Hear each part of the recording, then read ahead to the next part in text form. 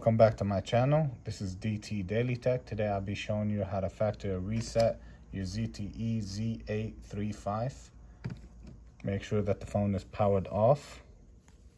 Locate the power button and the volume up. Press and hold both buttons. Release the power button once the phone powers on. Continue holding the volume up.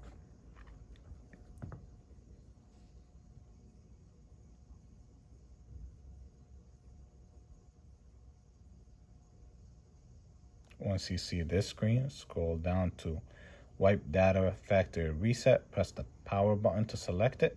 Scroll down, yes. As you can see, it is wiping the phone clean off. Press the power button to select Reboot System Now.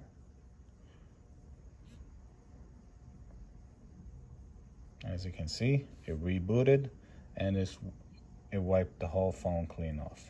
All your personal information on it has been deleted. It will go back to factory settings and it will be on the activation screen. Make sure you remember your Gmail to go back into the phone, otherwise you won't be able to go back into it. If you found this video helpful, please like and subscribe. Thank you.